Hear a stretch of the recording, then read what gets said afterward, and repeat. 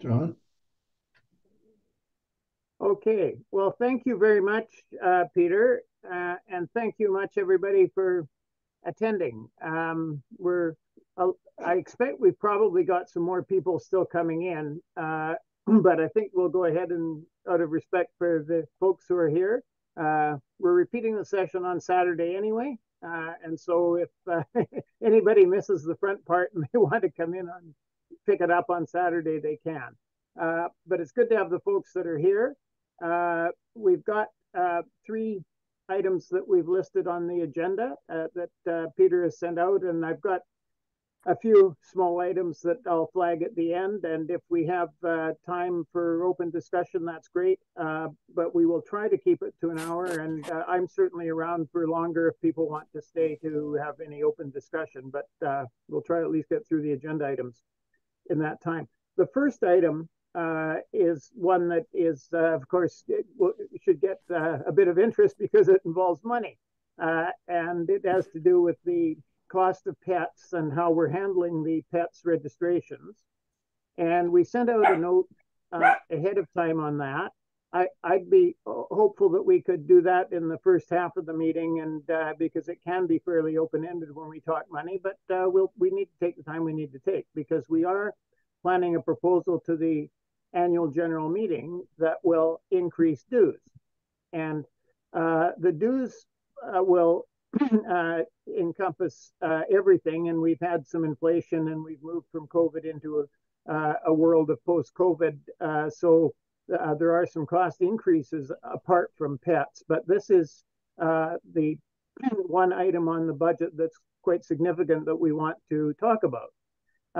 And what we are doing is moving the cost of pets registrations for presidents-elect from the club paying, which has been the history of this, to the district paying, which has the effect of moving it from a per club basis to a per Rotarian basis in terms of the net effect.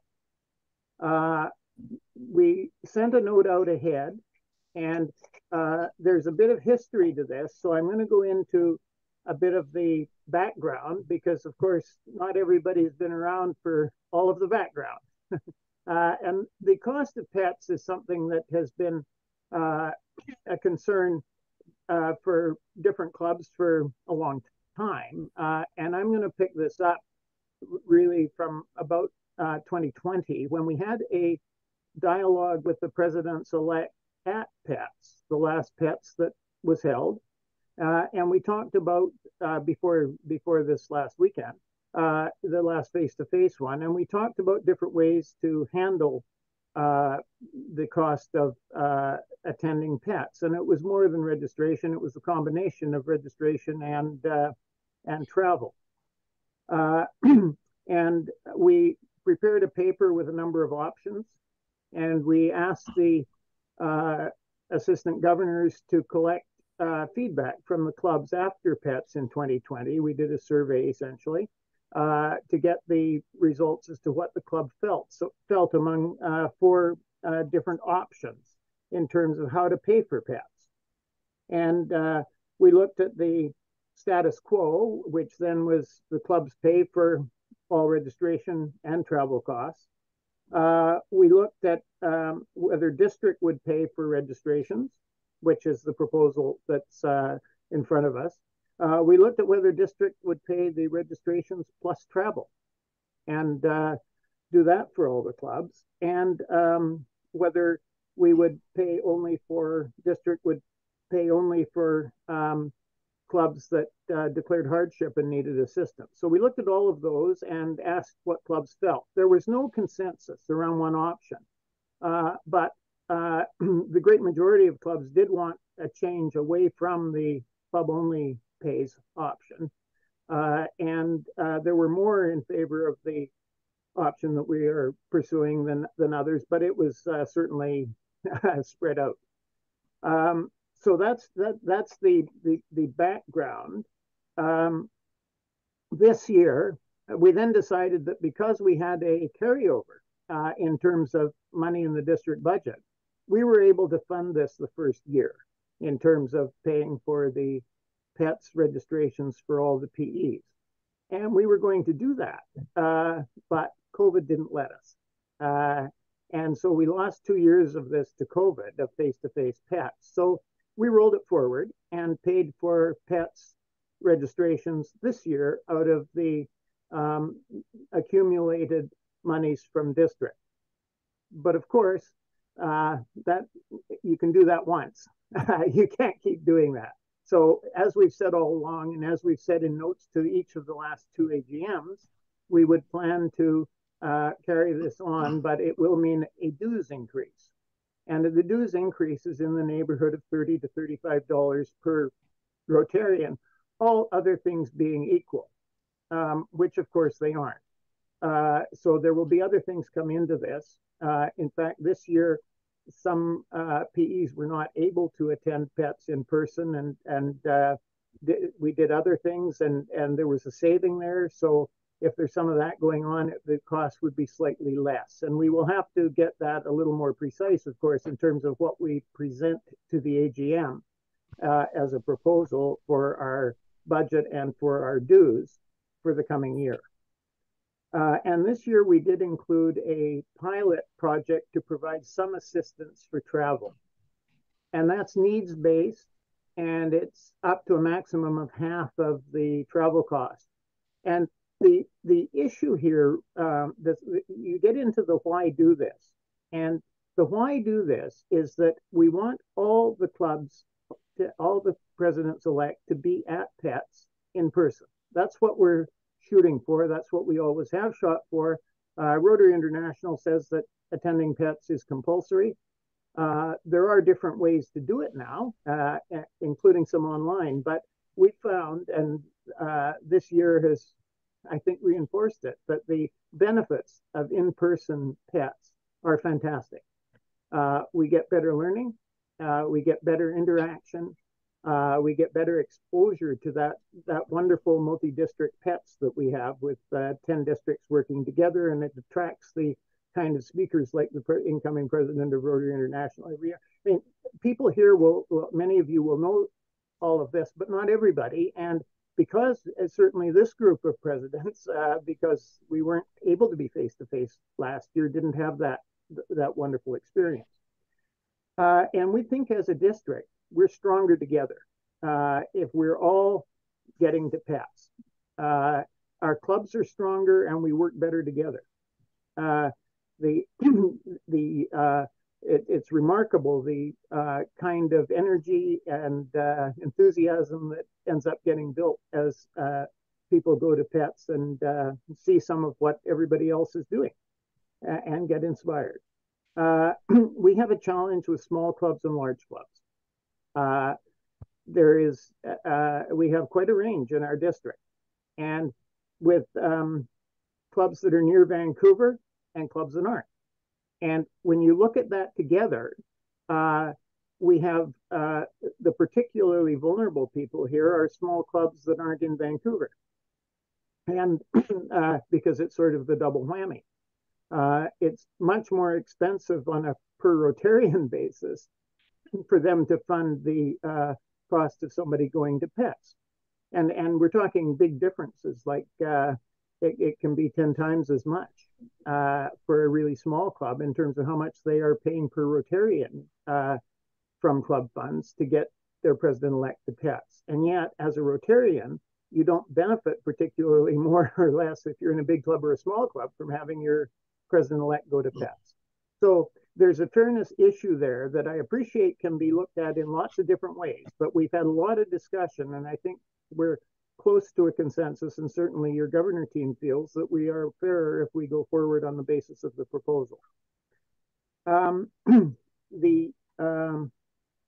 And of course, this means compared with the old model, that each Rotarian would now pay the same towards pets, every Rotarian in the district, but that is for the registration. We still leave the travel as that the travel is still unequal, where the further away clubs are, we have a pilot, they may get some assistance down the road, but it's not proposed at all that we pay full travel. And we hope that the larger clubs who will pay more will be willing to look at this from the standpoint that we're all making a contribution to Rotary and the broad community we serve. If we bring this together so that we're really encouraging everybody to get to pets and have the benefit of that experience.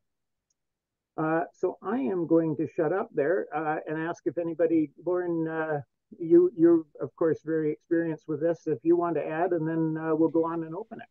Yeah, two things, John. And one is we sent out last year a dues philosophy, and that many of the club's dues are related to this issue, because at the end of the day, anything that you raise above the $200 mark, which is what considered the break-even point from a Rotary International and a district perspective, was to be spent either on sending your president to pets or to coming to district conferences, et cetera.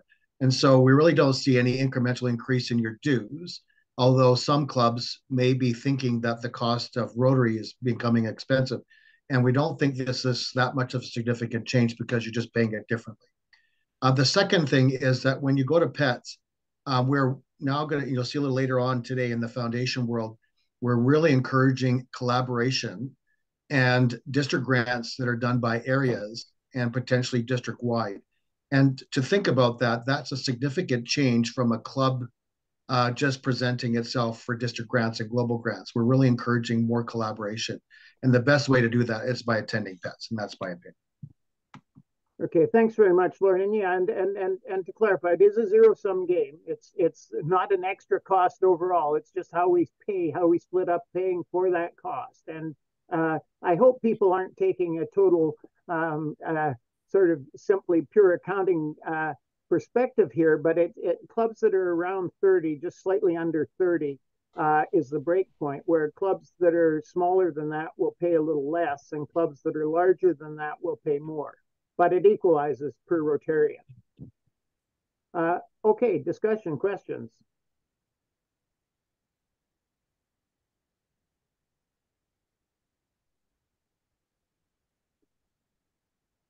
Nobody wants to go first.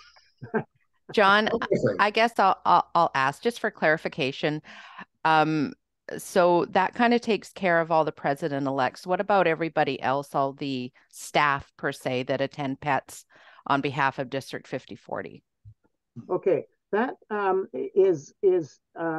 there are a number of other people that attend pets, and this proposal it does not touch that at all. This proposal is quite pure to the president-elect world.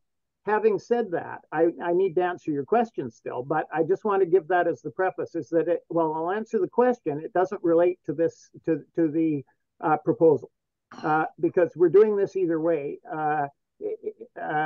What happens with other people attending is that we have people attending the assistant governors, which is the current assistant governors, except those in their third year, and the incoming district governors, or sorry, assistant governors rather. So we have them attending, and they are on the district dime, as it were, but I'm going to say more about that. And we have the district governor-elect and the district governor nominee, and sometimes the district governor nominee designate attending. However, the other, and also we have a number of trainers who are attending. PETS has a number of trainers, and of course they come from here, from the different districts. Now, the way the expenses work is that the people that we are sending directly, like the assistant governors and our governor team, we pay for. But those are expenses that are eligible for the Rotary International allotment that each district governor is given from RI to cover expenses, which include a variety of expenses, like the district governor visits and some other things, but can include a lot of training. The trick is that, of course, they don't give us enough to cover everything we want to do, so we end up having to pay more from district to cover all of these. But for what it's worth, that is that is eligible, and we typically do pay from that fund for pets, for the people above for pets. Now then there's the people that are doing training for pets, and those people are paid for by pets. Pets pays their expenses to go there. Of course, at the end of the day, we all pay because the pets registration fee pays for pets expenses, of course. So yeah. But Lauren, is that a full enough description, or do you want to add to that? Yeah, that's the winning. The winning formula is making sure you have 5 to 6 training leaders that are all leaders within your district. And if you get them all paid for by pets, it's much cheaper. But that's not so easy to do because you have to be front and center coaching and teaching and facilitators, which is not everybody's cup of tea. So how many staff does our district actually pay for on average for pets? Like trainers, sorry, training. Oh, well, no, the trainers we don't pay for. Pets pays for them. Yeah. But the thing is, and that's where, if you're lucky, like if you've got a couple of your assistant governors that are trainers, that's the kind of thing that Lauren's talking about. Okay, got it. Then you duck having to pay for them. Okay. And just my last question then is you mentioned the AGs, you send year 1 and 2. Why do they go 2 years? They go 3 years. They go the year that they're about to become an assistant governor, and then they go in year 2 and 3, or year 1 and 2. And the reason that they go for 3 years is really twofold. One is that they do get a little bit of training themselves that pets put on, but that's not really the main thing. The main thing is that they're there with their presidents-elect. And as well as for our district, we do pre-pets work there as well. And and during pets, as you probably remember, there is a district session, and we really want the assistant governors to have that connection with their presidents-elect and lead their group of presidents-elect, because one of the things that makes us, we think, rather more effective is when the areas can work well together. And some areas work more closely than others for a bunch of reasons, including geography and how well they have that kind of synergy. But one of the things that we really like to encourage is the assistant governors having that great relationship with their presidents-elect and the presidents-elect with each other, so they all come together at PETS. Thank you. Jan. So just to clarify, the other role that the AGs have is they're kind of required to run pets. They, a bunch of them get used as session support for the actual facilitators, and they also do sergeant at arms duties. So they don't have any time to just lollygag around. They're busy, and so they have to sign up to actually perform a function when they're not at a district session or in AG training. So. Okay, other questions? Well, I guess my question would be, given that I was president-elect through COVID, so I had to do everything online, and given remote locations and the expense of traveling to Vancouver, will you still be running digital remote sessions alongside the in-person stuff? Because I think that you can't let that go. I think that's got to continue. I don't think a wholesale let's go straight back to in-person, even though I understand all of the interpersonal human connections and relations that are a part of that. I somewhat don't think that's realistic. We are using both tools, but I'm going to. Luckily, we've got somebody here that's much more qualified than I am to answer that. Jan is our learning. Speaking of wearing different hats, Jan is our learning and development chair. And she's part of the training group, which has a catchy name that I forget. It's not quite Trainers Anonymous, but Jan will tell us what it is. And so she's very much into the philosophy that is being adopted with pets generally and with our district. And we're absolutely using those different tools. And Jen, moreover, as our governor nominee, governor nominee designate, is going to be dealing with pets 2 years out as the governor-elect. So, she's able to tell you a little bit about what she thinks is coming in the future. I take your point, Jane. It's been a huge learning curve, and I have great sympathy for the presidents who had to do everything virtually. I actually kept track of what Ross Cooper did, and I think he had 28 online sessions, just doing all those online courses, all the and we still did a lot of pre-PATS stuff, this year with Peter Clark. Sorry. And I'm actually here tonight because I am a PE. So I attended PATS as a PE, and I still think there's lots of changes we can make to make it better. The comments I heard from other PEs at the table, especially the younger ones, is they wanted more nuts and bolts. And this year we did it different in that we took away this group that he's talking about, the Pacific Northwest PATS District Trainers. We call ourselves District Trainers Anonymous because it's a support group as we fight to make changes. I shouldn't say the word fight, but as we try to promote changes to how we get presidents and really president-elects get the skills they need and the knowledge they need that's specific to the clubs.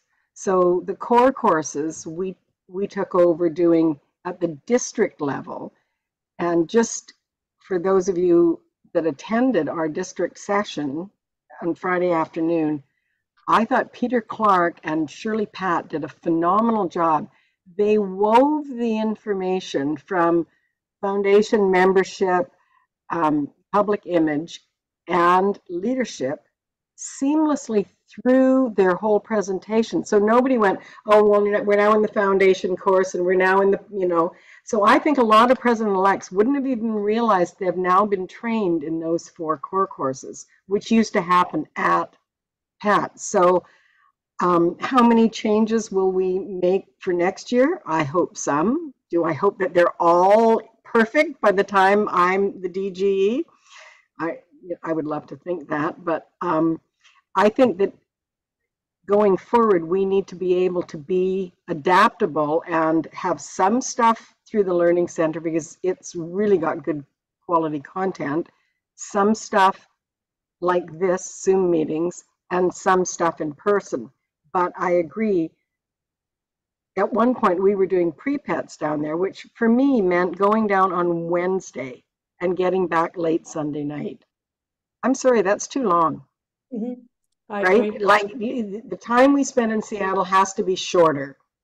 And, I think we had electives this year, which they dropped all the electives.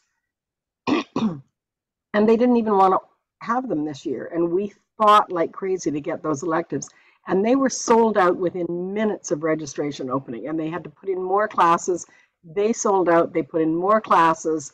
So we're going to be struggling to promote more electives. So president-elects that need to know how to do succession planning, that need to know how to structure their board, that they can take what they need as opposed to the generic thing. There will still be some generic, but some people, they come from a club that have great succession planning.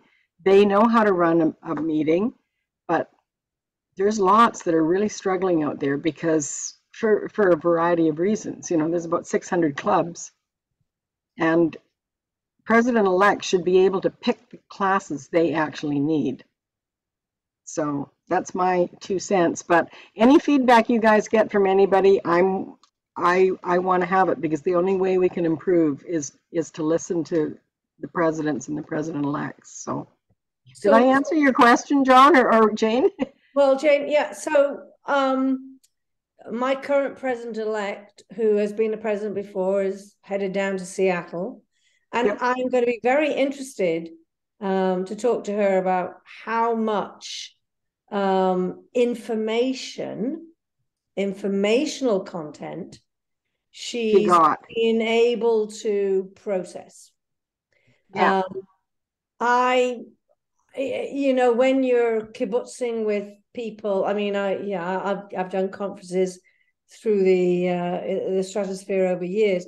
There's a lot that you learn off the sidelines, right? A lot you learn in the little, contretemps that you have in the bar or whatever. And they don't get much time. They're in classes pretty much all the time, but they're doing it different than they used to in that it's facilitated. So, the facilitator in theory, and it's true, when they break us into little tables and pose the question or give us the task, that's where the learning happens from the other people at your table, and then they report back.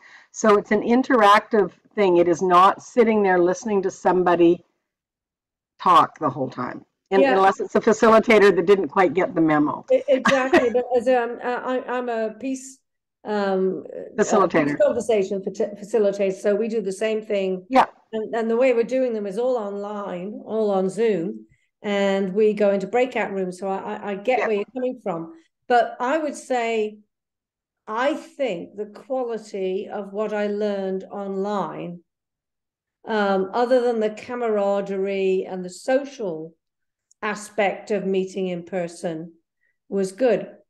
And maybe more crystallized and maybe more focused for me.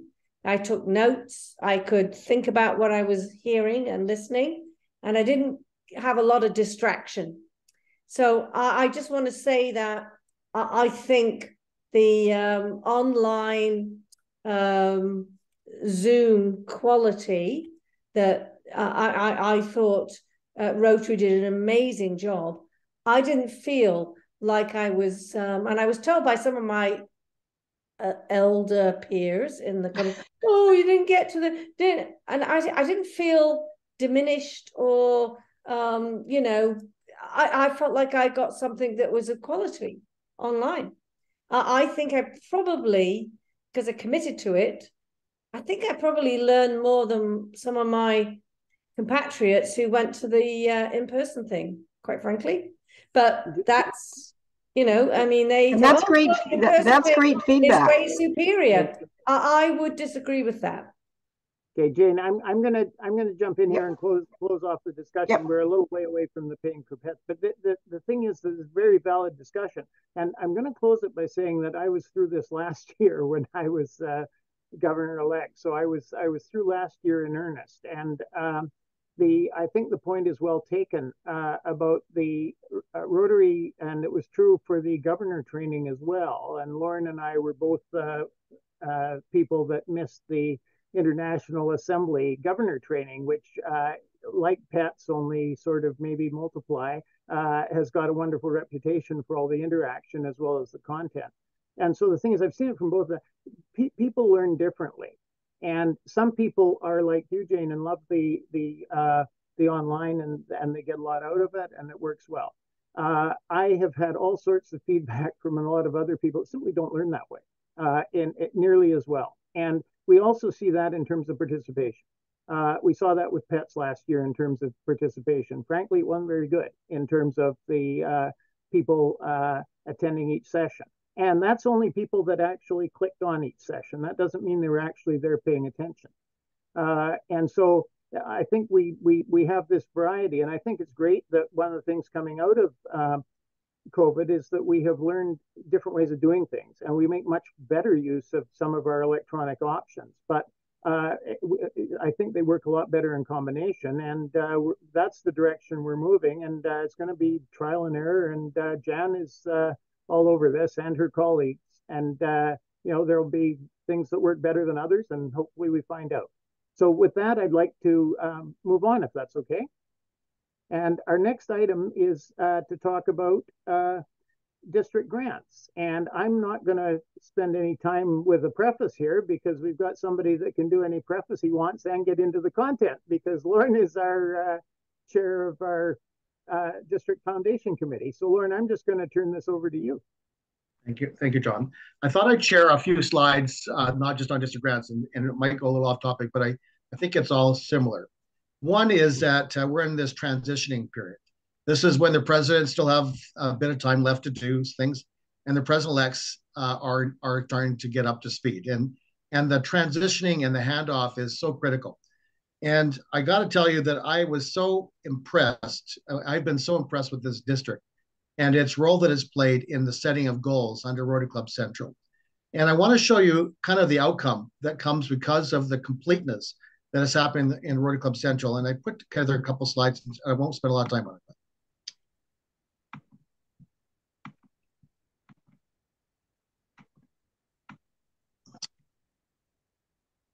So it's a busy slide, but what we're able to do with everybody's input into Rotary Club Central and the setting of goals and keeping your fundraising, your projects, your ability to stand there and show your volunteer hours has a big impact on our ability to kind of deliver on some of this.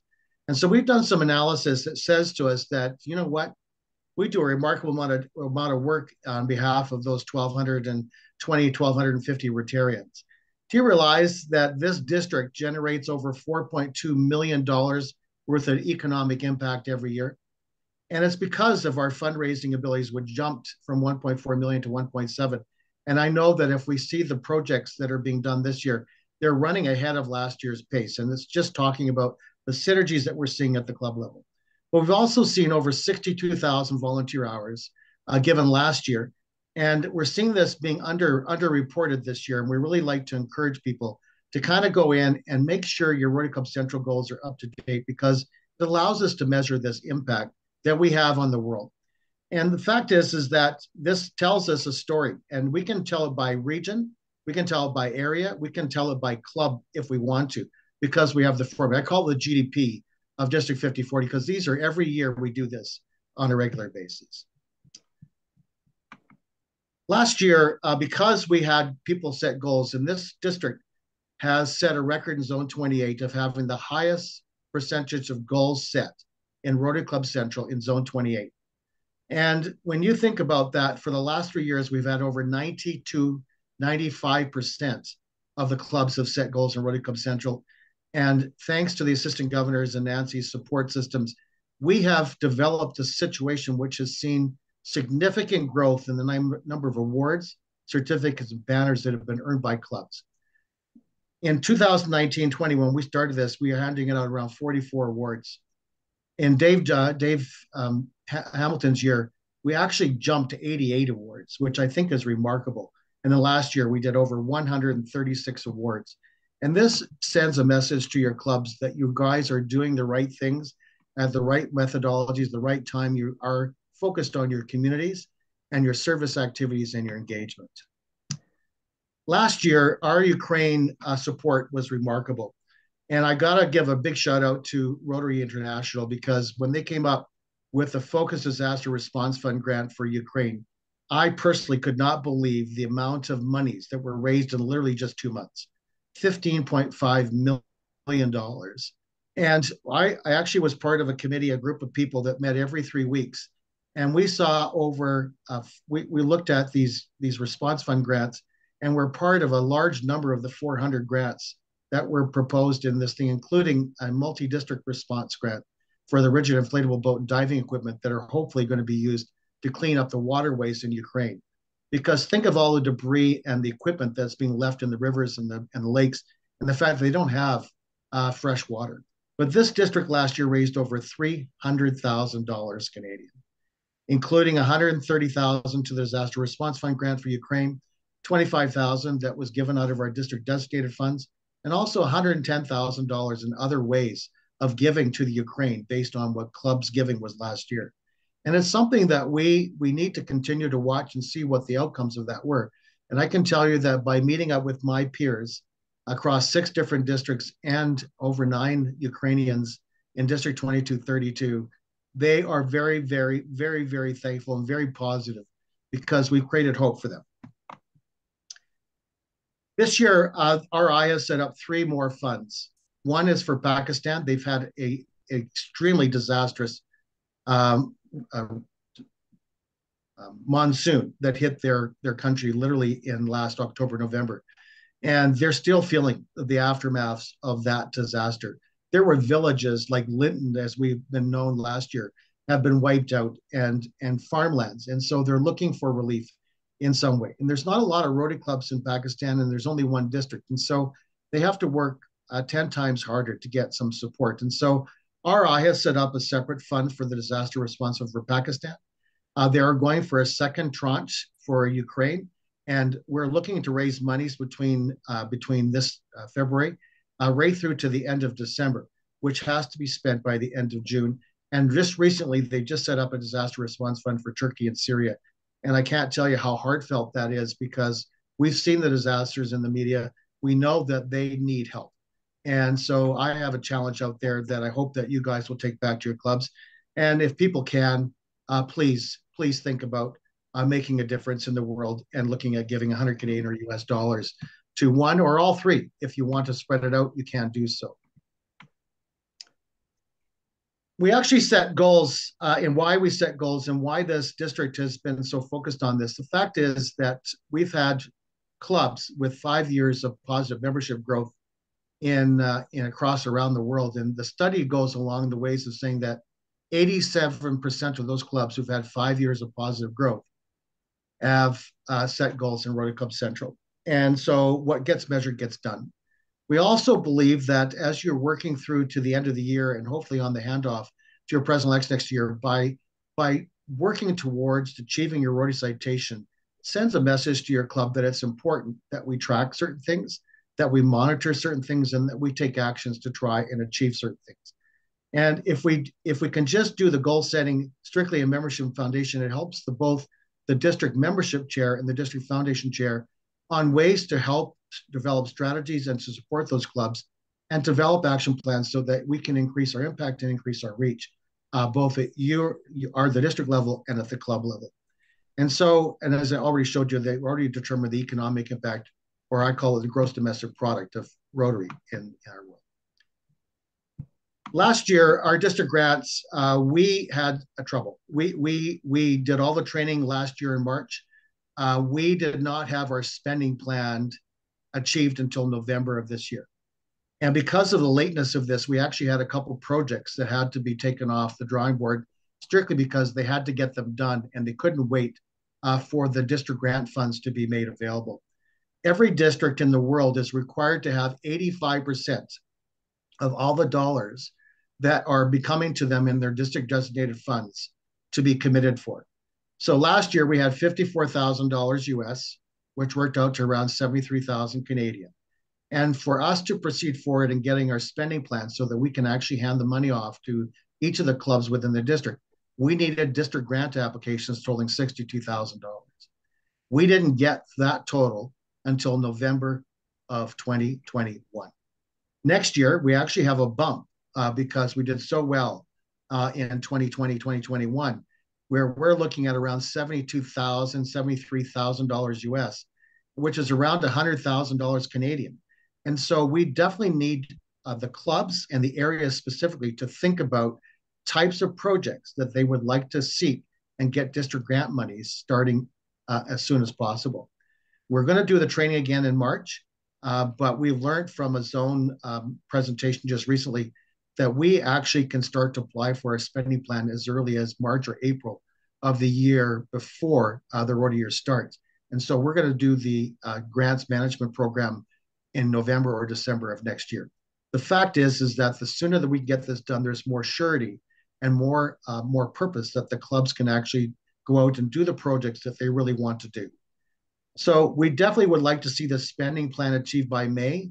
We've been pitching for the end of July, and we've been missing the mark because we haven't had people wanting to spend the time and energy to write grants up. So we're going to be holding a grant management course on March 16th, 18th, or 23rd, 25th. We're just targeting the people who have to be around to present that and picking the best date. But please put those due dates on your sessions. And mentioned earlier, we're looking at grant management seminars in November, December, so we can get these grant applications submitted much earlier in the Rotary year. One thing to leave you with note, and I think this will be a significant change next year if it's possible, is we're looking at putting in area grant writing workshops. We really believe that a lot of clubs have donated large sums of money to the Rotary Foundation and have not applied for a district grant or a global grant in many years. And the one thing we don't want to be stuck with is the fact that a club that's been very giving comes back in looking for a funding source, either at a district or global grant, and finding out the money's not available for them. So we really want to work on some grant writers, and we'd like to have one grant writer in each of the 9 areas in District 5040. We do believe that this grant writer could be used as a tool to look at collaboration efforts on projects and district grants, looking for some larger scale and higher impact projects, but also projects that have some high visibility. Because at the end of the day, we need to use what I call, or what Shirley Pat calls, the triangle of awesomeness. And it's important that we understand that if we use our foundations strategically, and that we promote it through our public relations and public image, that we also will increase our membership. And we really do think that triangle of awesomeness is critical for us to be a successful Rotary district. We also are going to be next year expecting that any projects that are funded on the district grant or global grant, that they must provide projects and some type of narrative written up project list, and that these projects are going to be shared on Showcase, which is actually on the District 5040 website. So Peter Rolfe has started up Showcase. It's one of the ways that we can share some of our project ideas and see if other people would like to participate with us, both at a district or global grant basis. And I would like to also see that some measure of success be given on maybe a district-wide global grant, just so that we can make a bigger impact. And we know that there are regions around the world that need our help. So I'll stop sharing then and ask for any questions.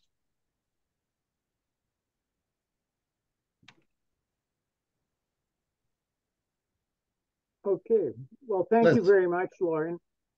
I really appreciate that run through, and I am so delighted that we're moving that we've got a really vibrant foundation committee, and we're stepping this up in terms of the timing, so that we're going to make it that much more useful and relevant as far as the clubs are concerned. And so, Liz has a question, John. Yep, Liz. Thanks. A couple things, Lauren. One of your early slides in the presentation, you had some numbers, because I know you're a numbers guy. Are those numbers generated from the KPI sheets that we fill out? I think I want to stress the importance of why we do that to our clubs. So I get those numbers from 3 sources. One is through actual results on the foundation side, because they are actual. We also get them through KPIs and also on what has been presented at the project listing levels from a volunteer hours and fundraising perspective. So they come in 3 different pots, and they're all important, but they do feed through your KPI or exercise list. Okay. The other shout out is that some areas have been very good at the collaboration efforts, and I want to put a big shout out to the Terrace area with Ron Melmas. They're working on a project, but also Liz and the Sea to Sky. You guys have done a remarkable job on a district grant proposal, but also on a global grant proposal. And it's that types of projects that we would like to support. Okay, thanks. And I just have one other comment. I love the idea of March of the like, let's say this year March, getting grants organized, which speaks to me to strategic planning with the clubs and the P coming back from pets, all jazzed up about everything, working with the club, getting ready for the new year. I think that's the time we need to hit the ground running with our strategic plan for the following year, our grant opportunities, our project opportunities. It seems like the spring is the time to set the stage for your next year. And I really hope that we can work together to try and make sure that we can do that work early on in the PE and the outgoing president's year. Thanks, Liz. Yeah. I really think that's an important time for all of us. And John Bathurst has a team out there, but he's also very good at giving his time. So use the skill sets in the district. They're very, very good. I want to say thank you, Liz, especially for bringing that up, because that segues exactly into the third item on the agenda. We, and that is to emphasize this group is mainly, it's a president's forum. There are different people on this call, but I'm really aiming this at the presidents. And that is to say that the presidents-elect are coming back from PETS, having been told a lot of wonderful messages, as Liz has pointed out, about how they need to be planning and getting ready and going forward and working with their club about next year. And I want to ask that the presidents reinforce that concept big time with the president-elect and your club, because there can be a tendency for people to want to defer to this year's president and say, oh, well, it's their year. And we don't want to, we don't want to confuse things and trample on their year. And I think it's really up to us, and it's true in the governor world too. It's up to us to say, look, we need continuity and we need transition if we're going to be doing the best that we can with our organization. And yes, we want to finish strong. Absolutely, we want to finish our year strong. But also part of finishing strong is setting the stage for next year, which you really need to encourage people to work with your president-elect now. As they come back from PETS, now is the time. We talked about the foundation, but it applies to everything else. The strategic planning, the depending on where you are. I mean, I know you may already have a strategic plan. It may be much more operational, but the thing is, whatever the planning thing is, you as presidents, I really ask you to support your president-elect in working with your club right now. So that's my commercial on that. And in the interest of getting everybody able to leave at 8 o'clock, and I'm on for staying however long that people want to stay, but I'm going to run through a few other items here.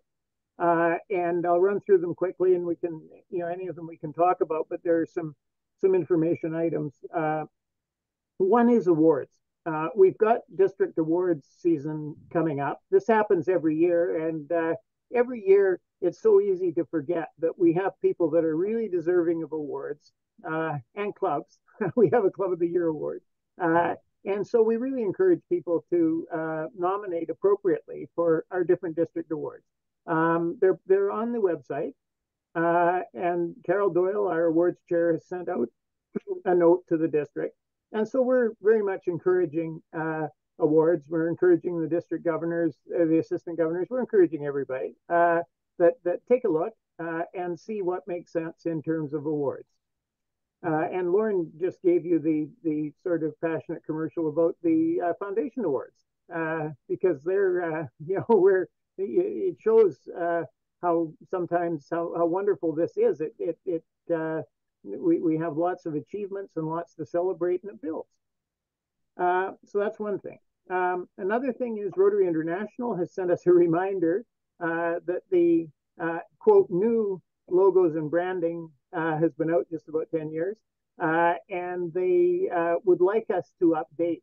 They would like our clubs, districts, and so on to update our logos if we're not using the current logo. It is there as a basis to give us an identity and having a common identity and so on. And you sure it transition when you change, but it's time. So they're really encouraging us to make sure that our logos are updated and we're using the current Rotary brand. And the information's in the brand center. And if you've got any more questions, Peter Rope is here, so I'm going to defer very much to him as our the public relations, public image chair for still a couple more months. Another point is conference. We have district conference coming up, April 28th to 30. You've probably all heard me give a commercial, but I'll give another quick one. Everything's on the website if you want to register, if you haven't already. And registrations have been coming along. We've got roughly a couple hundred registered. But we've still got room for more, and we're very much looking for more. And there are still hotel rooms available at the negotiated rate. And there are also sponsorship opportunities available. And sponsorship opportunities are really something that if anybody knows of any of your corporate members or businesses or whatever that might be on for providing some sponsorship assistance, and there's a little bit of benefit there if in terms of visibility, we'd very much encourage that. We set rates on the basis that we'll get some sponsorships in to keep the rates down. They're a little slower than we'd like, so we're going to very much encourage you to promote sponsorships if you get the chance. And I know it's not everybody's going to get the chance, and it's all over the map. Some clubs are assisting. That we're grateful for that, but I'm really aiming at the corporate world. If we can try and get as many sponsors in the corporate world, we have a better conference, and it's a little cheaper. Last thing is RYLA, Rotary Youth Leadership Awards. We have RYLA South, as I hope you've gotten, hopefully not too inundated, because registrations were coming in a bit late, and so there were more emails than perhaps we'd have preferred. But in any event, registrations have picked right up for RYLA South, and we're now looking like we're in good shape. But they can still take more. The deadline is today, but they're going to leave it open for another 2 or 3 days. So if people have still got folks for RYLA, you can still register them. And I don't think, it doesn't look like we'll overshoot the capacity. The other thing that I'll let you know is that RYLA North is not happening this year. It has been established that really there's been a change in volunteer availability, and that's probably the biggest thing. I mean, people from Prince George can add if they want to, but it's bottom line is it's not going to be happening. It was a bit late as well. And so that's, and I don't know what is going to happen with Lake Else, the 13 to 15-year-olds out of Terrace. That's under review at the moment. And we'll have more on that. RYLA South, though, is looking wonderful. It's great to be back face to face. And that's something that they did online and then tried to do online the second year, but there was just no interest. But there's lots of interest now that we're back face to face. That's got a lot of people with who are doing the instruction and planning and so on. So I think it's really in good shape. But the other two are a bit struggling. Okay, Liz. Thank you. I'm glad you brought up RYLA. I know the deadline was today. We didn't have kids, but apparently we got 2 kids today that were signing up. How long do you think they're going to extend the registration for? Because I may have a couple First Nation kids, but I'm looking for a club that doesn't have kids that want to support a couple of kids. How do I find out a club that might have money that don't have kids? Okay. Talk to me, Liz. Okay. And it's Sunday night is the deadline from James. Okay. Thank you so much. But talk to me about that, because we're kind of in the same position. So we have funding, we may have kids, but may not have. Okay. Kids. I just made a great contact with Mount Currie for Liwat Nation today. So it's beautiful. Really hoping to, yeah. And thank you. I'd say, talk to Drew. Drew's not on this call. He's coming on Saturday's call. Drew Antrobus, our district governor nominee. Drew's in Richmond, and they're in the same kind of boat where they thought they had kids, but it looks like they don't, and they do have money for it. So I don't know. There's already been some brokering going on between clubs that have students and clubs that have money. So I'm not exactly sure where this is at, but I'd say talk to Drew as well. Anybody else? Well, I would just like to say, I think one of the complicating factors with RYLA is communication with the schools. And what we're experiencing in Pender Harbour is schools, well, we have a high school where I think the principal is not full-time admin. So they're doing, they're like 3/4 admin and 1/4 running blocks and teaching. And getting them to respond and, being able to find kids that want to go. Over the last number of years, well, of course, we got sidetracked with COVID, but I think RILA has to configure that with small rural areas where you have school principals whose communication abilities are severely hampered by the fact they're overwhelmed and they're not administrating full time. They're administrating part time and they're teaching blocks. And we've been struggling with that. And it was very, very last minute getting our RILA applicants in. And as a club, with our funds, we were put in a very difficult position on that, because we went from basically clubs agreeing for, we were told, maximum 2.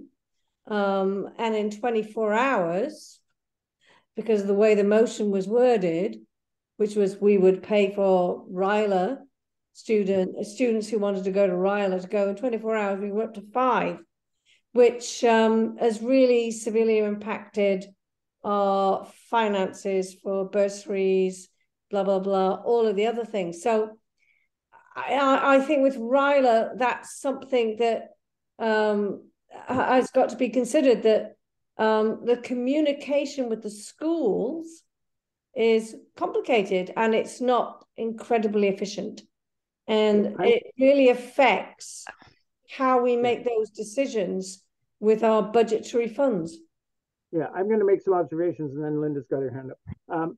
The observations I'm going to make is that this year, we, with the benefit of 2020 hindsight, there are some lessons learned here. We were too late out of the gate with a lot of the RILA information, and you know, I'm not going to go through the reasons for that particularly, but that's the bottom line: is that clubs were getting information on how to register and cost and so on quite late. The other thing is that that handicap this is that, and it's true for a number of programs, but for all our youth programs, is that the hiatus that we had with COVID took away our continuity from year to year.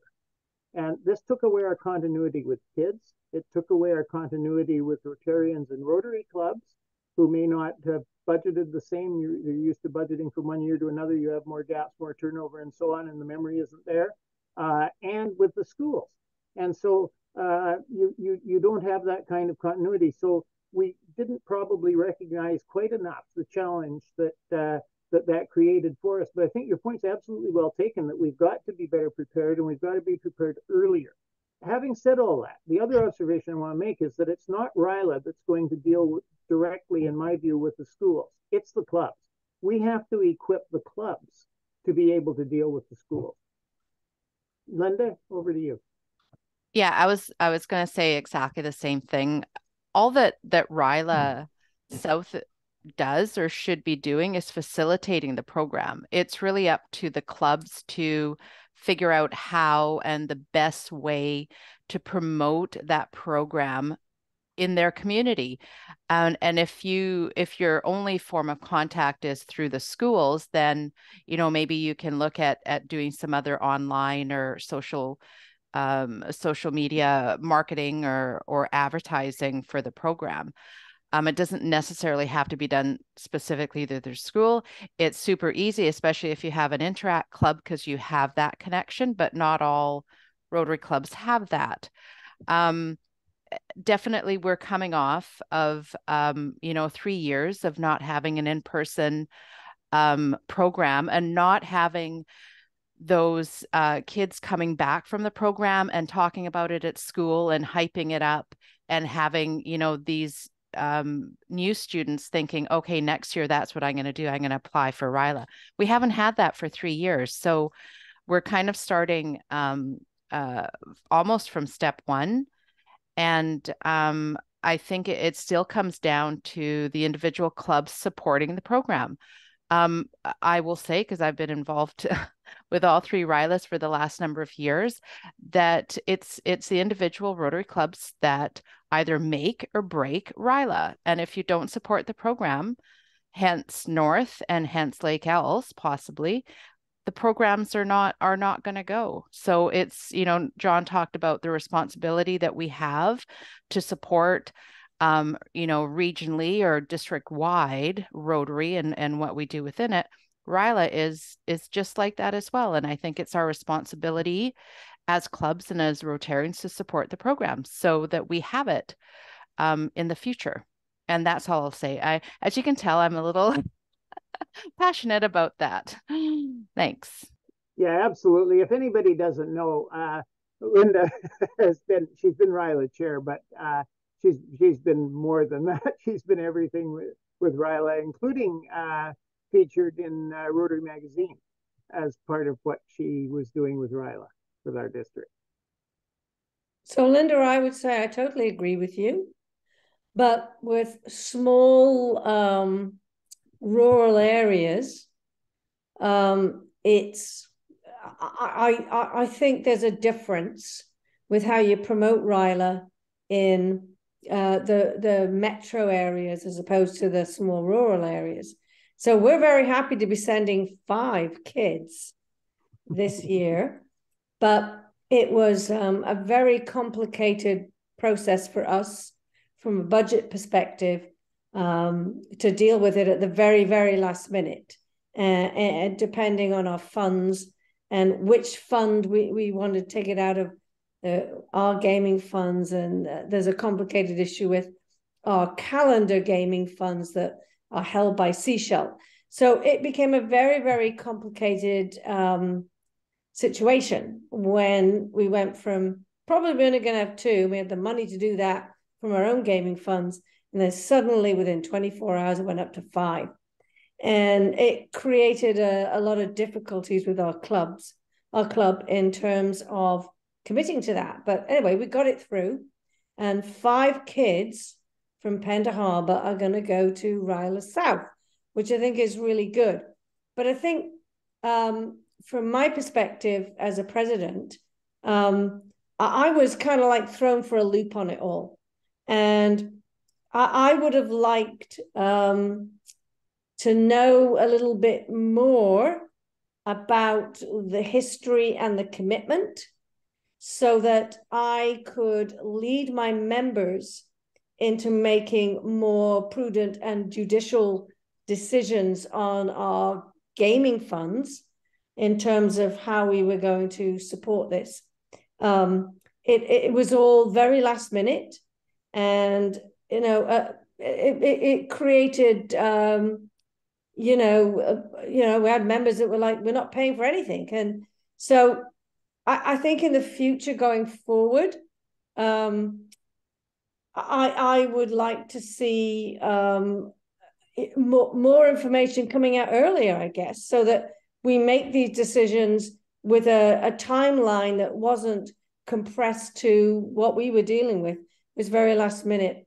And it was, I mean, there were people that were very passionate about sending kids to RYLA, and there are people that were, you know, not that convinced. And as a president, I can't, you know, project my views and opinions either way. I have to manage it and mediate it so that the best and most democratic course of events proceed. So I think, and I understand with all of the nightmares we've gone through with COVID, but I don't know about the timelines, but yeah, if the timelines would have been a little earlier, and it may have been part of the fact that my youth director disappeared to Mexico for a month, which I had to deal with. That could be and that's what you have to deal with all the time, right? Is we've got all these members who they disappear and they leave, and that's their role. But anyway, I'm just putting that out there, Linda. It's not a criticism. It is not. It's just saying there's a reality that it's complicated and it's not very straightforward. Put it that way. And Jane, I would completely agree with you. I'm originally from Kitimat, so we always struggled to find students to send. I would just say that within RYLA, the organizing committees, we've always tried different things. beginning earlier, getting the information to clubs. And then by the time you're actually ready for registration, they don't even want to hear from you anymore because we started too early. Then we start a little bit later, and then it's not enough time. I get that. Yeah. And it's, you know, it's that. So we keep trying to improve the program, and I'm not really part of it now, but still have contact with James, and they're really trying to get back after these 3 years of COVID, and what is the best way to kind of go about doing that. And we also understand that every club in every community is different, and how they approach their community, their school to get students is completely different. So we kind of leave that to the clubs to like, what's the best way for you to do your thing, and just do it well, and then, you know, hopefully register students. But thank you for your comments. Very well taken. Well, that's very understandable, and I appreciate this connection with you, because it's as a new president, of course, only being a Rotarian and joining at the beginning of COVID for 2 years, I was commandeered into presidency, as you can imagine. And it's been a journey figuring out how the whole thing operates. Right. So, and I'm a retired teacher. So, of course, I'm completely involved in youth and totally support it. But it was a pretty complicated, difficult situation for our club. Feel free to call me anytime about Ryla. Well, I'd be more than happy to chat with you. Thank you very much. Thank you. Well, yeah, thank you. And thanks everybody. And it's wide open to discussion, questions, input, dialogue, anything you like on anything Rotary.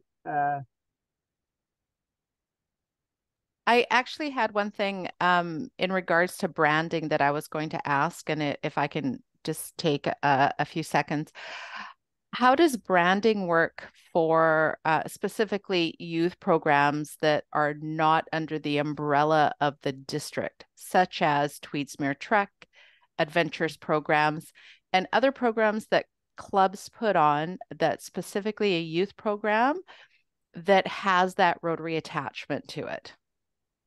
And how do we keep them all kind of united, that they're using the correct branding within their youth program and possibly a logo for that program?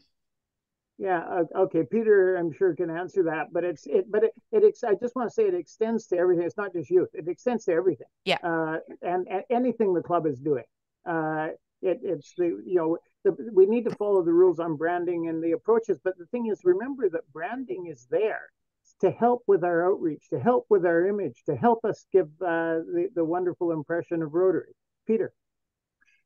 Well, the title slide at the beginning of this session is an example of learning and development came up with a standard look for all the different programs, the President's Forum, the PE's forums, all the various sessions that we put on.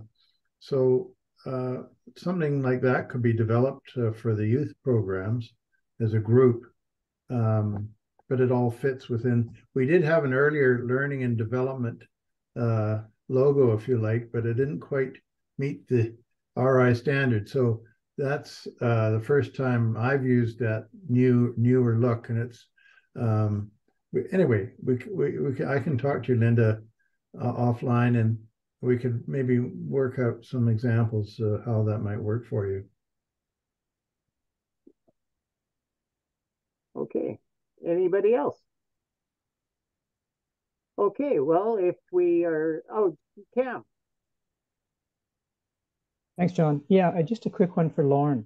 Lauren, is the PowerPoint that you showed on the 5040 website? And if not, is it possible to get it? Probably after Saturday. Okay. Great. And the reason being, this has been recorded, so I will make sure that Peter has it in his bailiwick there. But ultimately, we're going to present this on Saturday. It's always better on Saturday, so just let you guys know, come out Saturday. Okay.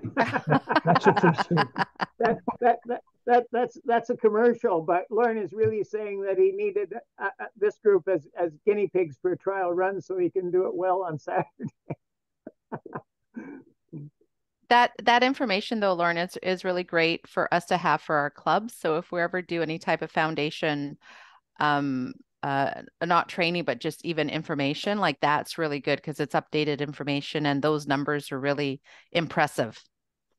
Anytime you need support, please call us. We have a crew of professionals, including Ian Grant, myself, Gail Peterson, and Bill's not shy either. And Brian Finley always likes to talk about things as well. So, we got 5 very passionate people at the district level that are willing to be there for you. So. Okay, well, thank you, everybody. Have a great rest of your evening, and we'll see a few of you back on Saturday. Cheers. Thanks, John.